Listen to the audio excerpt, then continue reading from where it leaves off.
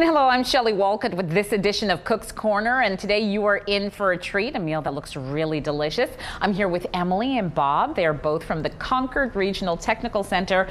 Welcome to you both. It's great to have you here. It's great to be here. Thanks for having us. Well, let me start with you, Emily. Can you tell us a little bit about what we're going to be making today? All right, so I'm making a marinated shrimp with a Thai peanut sauce. So what I'm going to be doing for you today is I'm going to be searing the shrimp in the pan with a little bit of olive oil, and I'm going to be finishing it off over here. Okay, I'll let you get to it because time goes pretty quickly in these segments. So what kind of oil is that you're putting in the pan? Olive oil. Olive oil. Yep. Okay, that's a pretty healthy choice.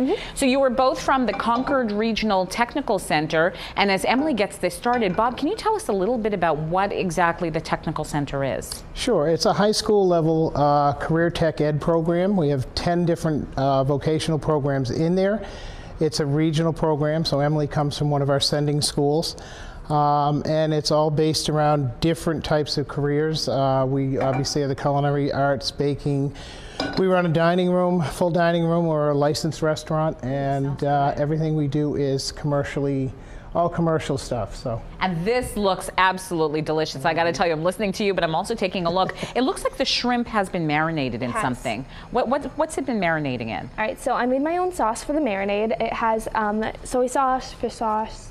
It also has cumin, ground coriander. It has also garlic and ginger. Sounds good. So you put that all into the pan. You sear it up in there. I'll let you go ahead and do that.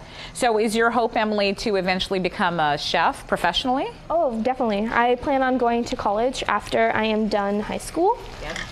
I am a senior, so that'll be done pretty quickly. That's really good for somebody that likes food. So you put that in the pan, and how long do you have to sear it? How long do you have to sear it? Yeah. It depends. I usually sear it until it's got a nice golden brown on the other side. It takes about 1 to 2 minutes per that's side. Not bad. And what I love about shrimp is that it's such a quick dish. It really cooks up pretty quickly.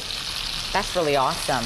Bob, do a lot of kids that leave the school, or young adults that leave the school, end up finding jobs in restaurants around New Hampshire? Majority of them, yes. There's a few that, you know, choose not to. They've done enough while they're with me, but they still love to cook.